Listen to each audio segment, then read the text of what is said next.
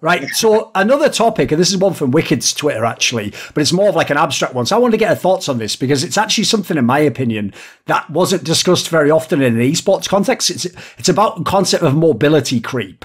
So if people don't know, that term itself actually, as far as I know, comes from like collectible trading card games like Magic the Gathering, right? Because obviously you have like damage creep or whatever. And the premise is once one factor in the game becomes overtuned, like it's too powerful, there tends to be a thing called creep, where just gradually over time it gets more and more and more and more and more out of control. So an example in this case would be, this is a very abstract example, Wicked can make his own specific one obviously in a second, right? If you think about, I'm thinking myself about 3 or 4 years ago in League, was when every fucking new champion had like multiple dashes on the champion, and as a result all fucking mid lane and top lane, like, put it this way, I was a bot lane player like the whole time I played League. It became a nightmare to play the game because a team fight wasn't like peel for this guy, watch this. It was like a million people flying in and out of fights, like a Zoe coming in as a Nakali comes through and a fucking hit. It's like, give me a break, mate. Like, how many escapes do they have? Like, how am I supposed to hit anyone with the CC? So in this case, Wicked, what was it that spurred this thought at the moment? Was it something recent that changed about the game? So the mobility creep tweet that I made was basically about Riot saying it themselves because they want movement speed to be less. They have too much, not movement speed, but like jumps, right? I think they're thinking about nerfing Stridebreaker and Gale Force, but I don't know. But that's the obvious choices. Maybe Prowler's Claw. Yes. But I think mobility creep is something you can add to a lot of concepts in League of Legends, and it also removes strategic depth, I think. For example, you talked about the mobility the champions have. I feel like right now, when you split push in competitive and solo queue, it's very hard to go split push for second towers because everyone have almost infinite healing, and it's really easy for the enemy team to just run up to you extremely fast with the jumping plans, with the speed ups potentially, and go behind you. So often what people do is they just push the wave in and go to jungle camps or back off. So as in they don't even try now to sort of like get the feel for you come in, they just say like, just don't even bother doing the calculation. Like they don't even try and go for the towers because it's just not worth the risk in a lot of situations. Yeah, no, I can see that. Like, I mean, what I've seen all the years now, like especially like this season, I guess is that like the strategic depth is more or less basically limited to do we fight or not. Like that's kind of what it is. It's like, do we want to fight? No, okay, so we back off. Like, and I think the nuance of League of Legends to a certain extent, while I do think it's become more, how to put this, like it's become a bit more difficult, abstract to understand, like what you have to do at certain moments. Like I still think that it's the strategic value of like. Certain things has been lost, and I think that's like where I agree with you. I guess where, I mean, for one through one doesn't even exist anymore. Right now, 1-3-1 does not really exist. Like you only have 1-4, so you already have like half of the game of mid to late game strategies out of the window. Overloading on one side, which would be a 3-2 situation, like you don't really have in the game anymore. So you basically only have shifts or 1-4s. Like that's basically only all you have. So why would you want to have that? Like have that be the game when you had it so strategically diverse before? Why would you want that?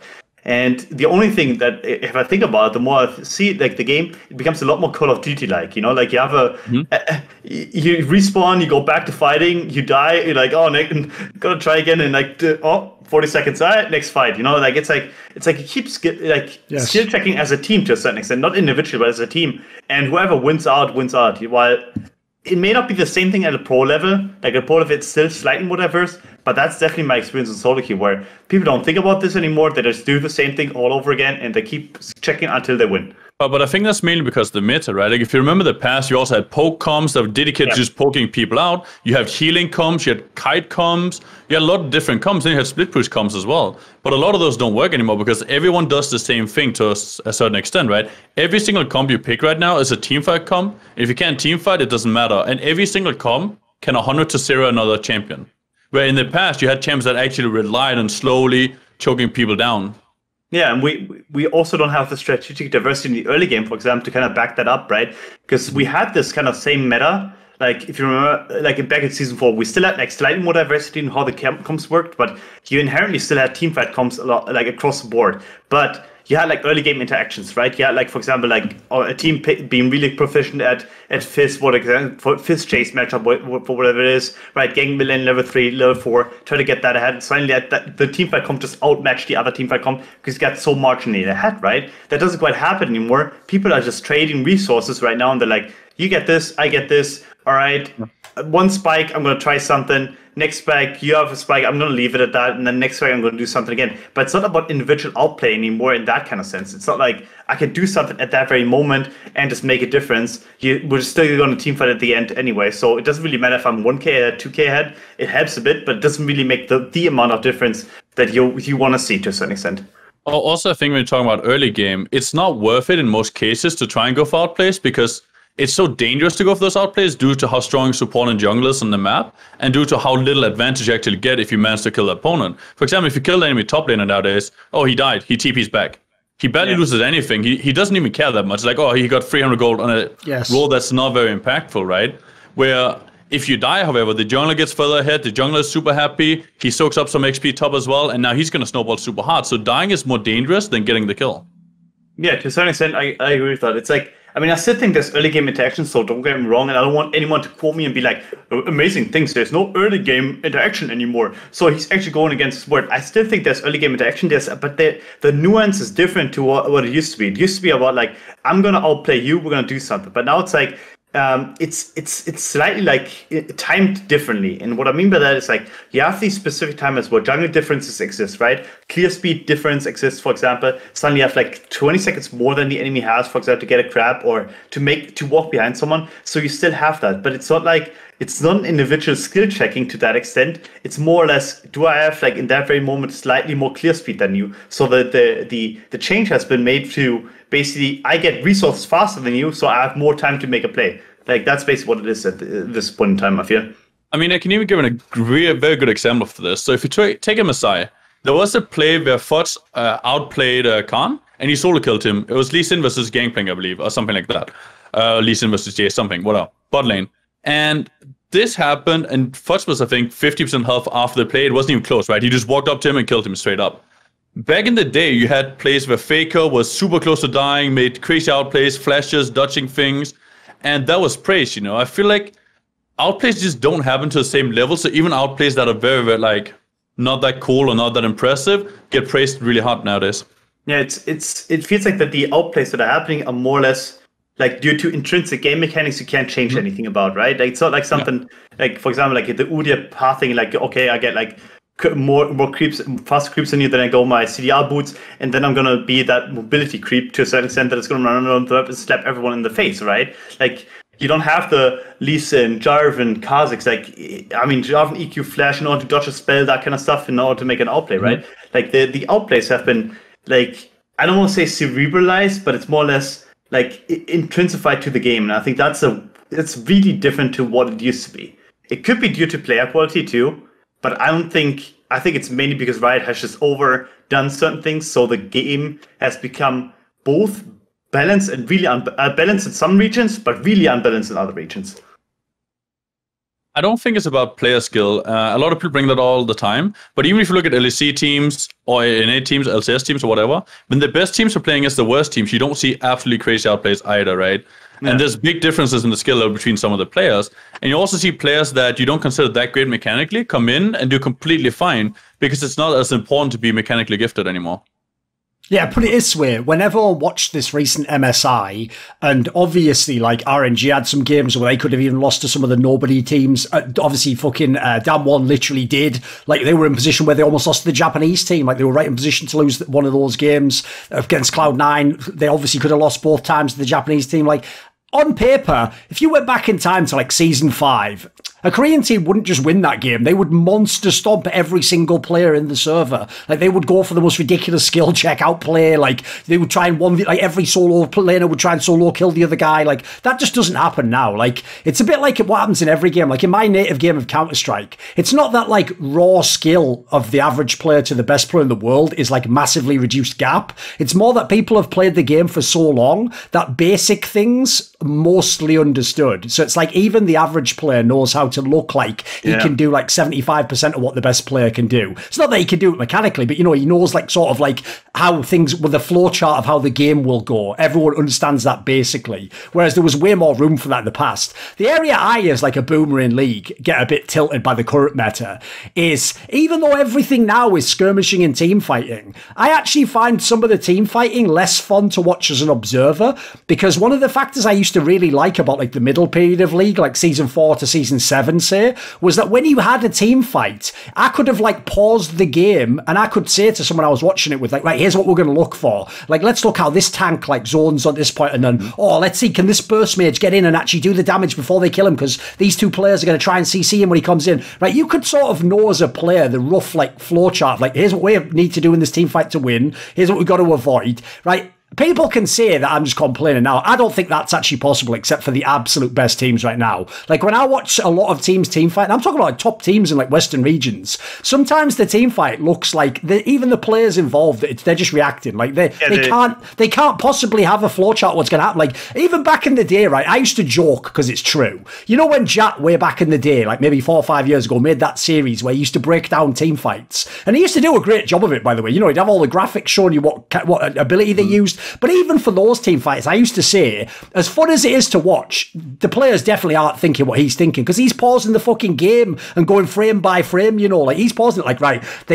he making them all like John Wick, like, right, he calculated the guy behind him was kicking, and he like, it's like, no, they just did all that off instinct. It's just that the game was a little bit more like on the rails back then. What do you think on this topic? Like, is that a boomer take, or do you find similar for team fights? Because I feel like they're super chaotic, and in my opinion, I don't really believe that like RNG knows what they're doing. I think they just go with it, man. I think they just embrace the chaos, as it were, you know.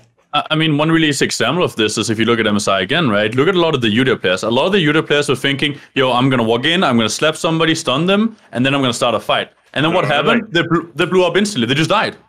They just instantly died in a lot of the team fights, and nothing happened off it. I think the problem right now is there's so much damage that it's very difficult for a lot of champs to even start team fights. So you can't just waiting around, fight as somebody to mess up, or for you to just outstat check them.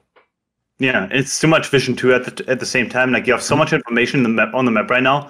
I think blue trinket, obviously, then you have like the water item by the support, then you have all the trinkets too. Like, it's the game right now is like, because both parties have so much knowledge about the basics, I guess, you know, like I consider vision a basic at this point, I suppose, because everyone can just put it up. It's that, like, because of that, like the higher value actually gets lost. And what I mean by that, because everyone is already at this elevated level of basics, like this outplay potential is not there anymore. Like, you don't quite have the main, like the mass amount of difference. So it's more about, hey, I'm going to do something, going to try, and in more cases than not, I'm going to be right because I am the better player. That's more like it than it is like, I'm going to make an outplay because I'm 100% sure I'm better than you. Like, that's a bit different than it used to be. Like, I remember in season 2 to 7 even, like, where if you're the better player, you couldn't make an outplay because you just had more knowledge about the game, but you also had more mechanics. You had both combined. Right now, I think both are kind of halted, but I think especially the knowledge part has kind of been equalized across the board to a certain extent, where the top players still have a bit more, but it's not the same difference as it used to be. And that's what Thorin just said. Like, the basics of League of Legends right now, even vision, even rotations to a certain extent, are kind of well understood by the public, right? And if they are well understood by the public, that means even the bottom tier teams kind of know the same things that the top tier teams do, but they just evolve slightly slower. But I also think Riot streamlined the game more and made it easier, right? Like, nowadays you don't have to make decisions if you're gonna buy wards. You have blue trinkets, so you can just get vision. True. If you need to see Baron or you need to see dragons. If you need to go into a place and you don't have any vision, you just blue trinket and then you walk in, or you push mid and then you walk in afterwards once they have to respond, right? The problem is, I think having the decision to buy vision was really important, and I actually think it's much better than the current system. The only problem was that the support was just ending up having to buy all the wards, right? But that could have been solved in different ways. Yeah, I mean, I agree with that. I think that vision may actually be the most important thing, because of like the information gathering that you sustain right now, right? There's no way on the map that you don't have vision right now. Like, if you want to, you can have a stalemate for 50 minutes. Like, if you just don't want to engage, you just play slowly. Sure, you have game-ending scenarios, right? You have the Elder Dragon and the second Elder Dragon, and the Dragon Soul, I guess. So you have 3 ending scenarios, but it's like, Nesha is not an ending scenario, like, anymore.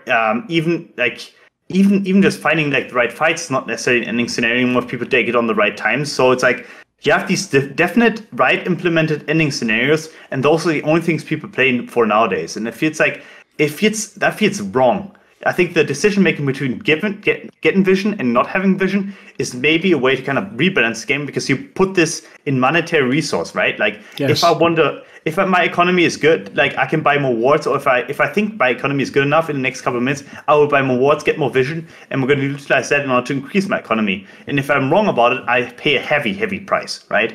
So, or even if you're behind, you know, investing in going for wards in that scenario, like, you might be able to make a play to get back in the game, or you might look like a dickhead because you do nothing. Yeah. It's a strategic choice, right? blue trinkets are the worst implementation ever. It just doesn't make sense. And also like that, when Dragon is dying and when Nash is dying. Why do you know this? Why do I know this? I don't want to know this, if that makes sense. It's like back in the days, it was, remember, like, for example, season 4 or something like that, you played against some Korean team, it's like level 2 or 3, your jungler goes by the dragon is suddenly gone, you're like, what the fuck happened, Like, you're like, okay, so he should have died in the last 30 seconds to 1 minute, I think, so I'm going to try to time the next team fight, right? And if you're wrong about the timer, suddenly you lose another dragon. It's like, Jesus, like, okay, so what do you have to do instead, right? What was the conclusion? Okay, I have to get more vision at certain times, or I have to make more plays in order for me to get priors, in order to get vision. So you actually had an incentive to kind of replace the lack of knowledge with knowledge, right? Like nowadays, everything is so foretold. It's like, I mean, it's even the red buff and blue buff, right? Oh yeah, it's kind of information as well on camps too, right? Yes, like you have time on. Like all of this is so pre-told. Like people.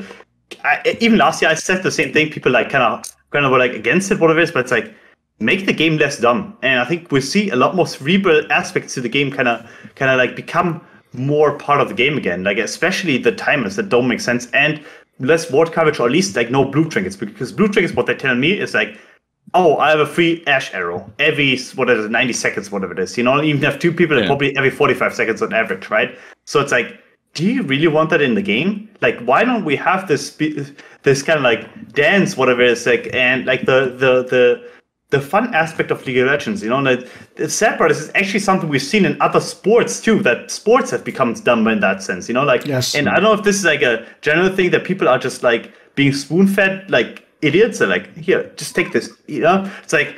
In the NBA, we have the same thing. Actually, the game actually has become dumber because like you have like I mean, this is like again like a weird example, but it's like the shot clock now is like 40 seconds. That's one thing, so it ups the pace, obviously. So you have more opportunities to make plays, but it's also like that due to analytics and everything like that. Like you have just way more threes and way less skill expression at the very sense, because like people are just choosing from one of two shots. It's like threes or layups. So you have like no in between anymore. So it's like the same thing kind of applies in League of Legends. You have all of this, either you go all in or you do nothing, if that makes sense. Like you have like, and there's no in between. It's not like I do something and I do a bit there, but it's more like I go all in or do nothing. And I think that's a weird concept. I also think the scrying orb, like I'm not sure if it's called scrying orb. The vision one, you can click on the plant, the vision plant. Yeah. I think that one's terrible because you walk past it, you click in it, you're like, oh, there's a wall, great, I'm gonna clean it. Oh, there's no wall. Well, I'm not going to clean it. Like, it's so simple. You don't even think about it very much. Because if you leave it open, most of the time the enemy team is going to take it, so you have to click it. Yeah. No, I mean, yeah, when I heard the discussions about, like, the scrying orb, and I heard the discussions about, like, the jump plans in Season 5, it was like, because I was playtesting in Season 4 at the end of it, and I was talking to some of the game developers at the time, and they were talking about jump plans. It's going to be a fun mechanic to add to the jungle. But what it did, for example, is like it killed the difference between junglers that had dashes and junglers that didn't have dashes. To a certain extent, that made sense. But it also made a lot of champions that would not, for example, right now be in the meta if that wasn't the case, right? Like, or a lot of champions would have less opportunity to be in the meta. So it's like it's like give and take to a certain extent, but it kind of killed the difference between certain champions and other champions, and that's what I don't like. Again, like you talked about this with Udyr to a certain example. Like Udyr wouldn't be dominant or that dominant if he could not, for example, basically go over wards whenever the fuck he wanted to, right? Like he has no downsides, in a lot less downsides in that regard. I don't want to say no downsides because I'm gonna get memed again, but it's like less downsides for that, So it's like, why do we kill off the differences between champions? Also, Gale Force, and you have the other item, Stridebreaker, like. It's like everything feels so similar now that nothing feels that different anymore. And I think that's maybe the thing that annoys me the most about the game right now. Even though I like to play it, it's still annoying about that because like champions don't feel like champions anymore. There's like this individual expression on the champion because every champion is the same, similar in that kind of sense. Or can we equalize through items, or is equalized through game mechanics to a certain extent? I think even the strength between champs are similar, right? Like if you look at top lane, they're strong all game, like from the beginning of the game till the end of the game, pretty much. And same with mid and AD carry, where in the past it used to be top lanes were really strong early, and AD carries were really strong late game, right? Yes. You have an AD carry get 5 items, you're like, yeah, I'm gonna get free shot now. This is gonna suck. Yeah, I mean, and you have the same thing even across, like not just that. It's also like about champions that used to like have distinctive weaknesses and strengths. They keep trying to equalize that too. We see this slightly like with some champions more than others, but it's like a lot of champions right now are able to sustain against Jace, like in the top lane, for example. It's like sometimes if you're like really fucking good at the champion, maybe you can get like a lead, whatever it is. But due to like biscuits, due to like whatever it's like the Thorin shield, then you have like the refillable potions. Like the difference between like playing Jace against a Maokai now or back then is like way different. It's way different. Yeah. It's like it's not the same anymore.